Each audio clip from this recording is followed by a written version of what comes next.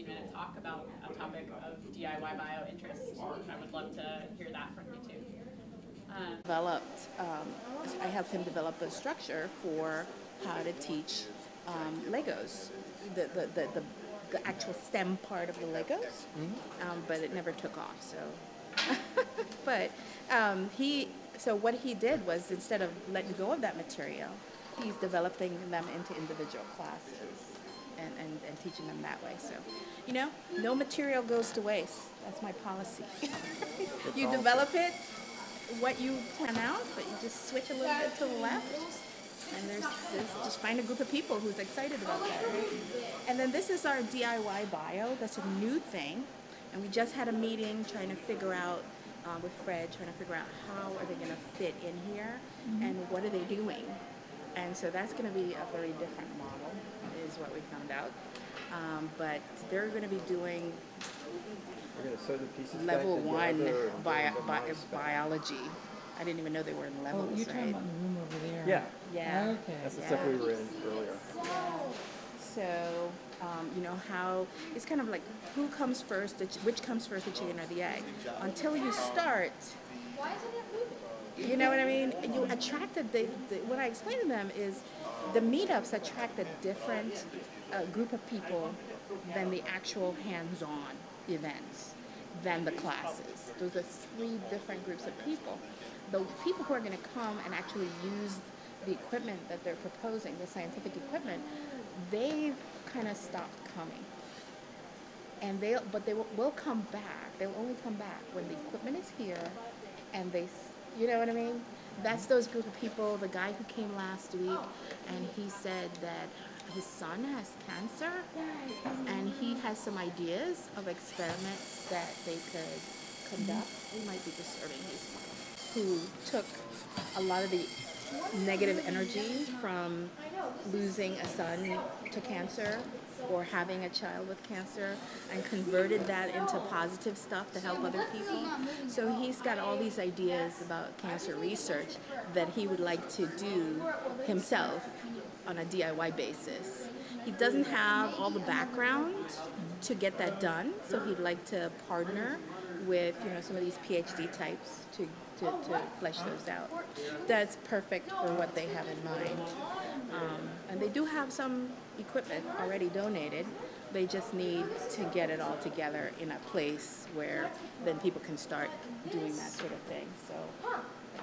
So that's what we talked to Fred about. I chose Fred for obvious reasons. Fred is connected through his brother to biology research. I did not know that. Oh yeah, the bird. Yeah? That's his brother? Yeah, that's his brother. Gotcha. Yeah, so I thought that was a natural connection. Plus, Fred is very active with the rhino, and now they're doing something with elephant. This gentleman is over here, actually turned out to be working on a camera system that would be put in the jungles and it would automatically go off when a human came by and transmit the picture back to the base, and so that the poachers are tracking the elephants, so then they can come out and investigate, well, why is a human in that area without permission, that kind of thing. So that's what he's actually working on. So they're going to be doing, trying to do kind of a consortium where they're doing wildlife conservation type of technology solution. Pretty cool. It's already being done Very cool. here, so Yeah. it's kind of a natural extension of that. And then the drone class, I think I discussed that from Bryce's thing, the drone class, where they were trying to solve the problem of landmines. And they came up with some really good I didn't know drone they were doing solution. Yeah, the students were given a list of problems to solve, or they could come up with it. So like the biology department came up with a list of biology problems they could solve with a drone, and landmines, and also mining was another. Mining is another huge thing that they're using drones for right now. And also, what's that, like when you do geography surveys, but they're going all the way down? Not just the topological maps, but You know, where they put a sonar pulse into the ground and get Yeah, they're echolocation? using drones pretty heavily for that as well. Okay. So, and of course, wildlife conservations as well. So, a lot of stuff that I didn't know was going on in drones. So, the students were tasked to solve one of these problems. And they were, so they got a bunch of different departments from JMU. One of them was in history. History? What problem can you solve in history with drones, I asked. So the drones were x-raying buildings in like Baltimore or something, you know, or wherever it was. They have a lot of older buildings and they have integrity issues. And so what they were doing was tracking the building's integrity issues over time. And so that could then drive some other solution, or you know, just tracking the changes in the building over time, but from an X-ray type of perspective. The stuff people need to solve in this world. You know, I mean, yeah, you know, I mean, I'm like, oh, okay, so they're gonna map the area? No, they're X-raying the actual buildings that are on the registry, you know, the historical registry. We're giving away that many monitors? Do you know what? I can take 2. Yes. If they work. There's yes, they do. Counting my equipment, fortunately, the day before, and realized where are all the keys. There was like a zillion keyboards and mice, so I didn't bother to put them in a secure location because I was never worried that there wouldn't be any. And I mean, literally, there are a million of them. So I came in and I was like, huh, that's strange. Not a keyboard. There was a mouse and a keyboard right there. That was it.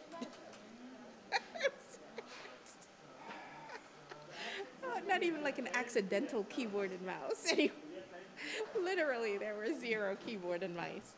Okay, so we're going to take snippets for a web page. Okay. They need an Okay. update You look of fine. You look nice and I sharp. should put my hat on like I rode bikes here. Oh God. You did, didn't you? I did. I Yeah. ride my bike to work every Yeah. morning. I think it's great. So No, your face we color. See, she has good face love color and this everything. place. This has like been the best find you can possibly imagine. It is. My son over there calls it. Everyone here, he calls them his species, because he just loves the environment, the people, everything about it. But we found Jennifer to help us with Science Olympiad, and my daughter and her friend had never done anything like this before. I mean, they didn't know first thing about engineering, and although she loves math and science at school, That's been very clear. and That's a surprise. yeah, and we found Jennifer and her son helped us build this electric car, and they competed yesterday in the event, and they were number 5 out of 47 cars, That's pretty good. and they did amazing, and they had to do a lot of troubleshooting right on the spot, which they could only do. There. Yeah, but they couldn't have done it without all of the long, hard hours that our coaches spent with them. It was amazing. So, yeah. Very Yeah. smart girls. The story that they told me, a lot of leadership, a lot of, I mean, and they were pretty timid when they came. I mean, you should have seen, the first thing we did was a take apart, because I really feel strongly that's the first thing that you do with kids, is take things apart. And they were terrified. They were like, oh, you want me to cut the wire? And so for them to come in just a few short months to where they were, I mean, the field was not set up correctly. And so our robot has a color sensor, right? And so they had to adjust for that. The tape in the instructions was supposed to be red, blue, but it was red. And so they adjusted their program. This is C programming. And they did that themselves. And, you know, so they've gone from where they can't even open a program, and they're like changing their drivers and things like that. Just amazing. They have some classes that are electives, but I don't think they learn it in their science classes. There's a difference with programming. You can go to a class to be introduced to programming. But you actually learn programming by doing it over and over and Yeah. having it blow up on you and having blue screens of death and the smoke escaping, as we say. That's really the way that you learn programming. You really can't say, and the other thing about programming is you either lose it or you use it. I mean, this is a building full of people who have forgotten programming languages that they haven't used in years. That's just a natural cycle of programming. It changes over time. But C programming is one of the toughest ones. But we use that a lot in the Arduino. So for them to be able to analyze their program and figure out where they needed to change, that's a huge skill. But it's a logic skill. It's not really a programming skill. It's a logic skill. Yeah. I love this. You can see in the, when you get, I don't have my glasses on, but you can see them in the background. It's just great picture. Oh, there it Yeah, is. So this in is the blue it's shirt. actually Yes. running. Yes. Oh, wow. And this is the judges. You see? See? Okay, so Yeah. the start line, so this is the end line? Yes, that's the end line. So there's blue right in the middle. Right. Yes. Wow. Yes. Wow. So they adjusted for that.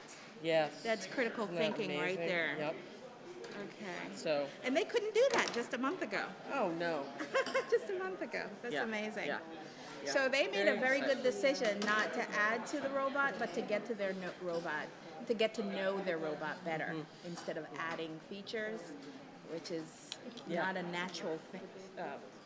Only girls would have made that decision. I swear to God, only girls.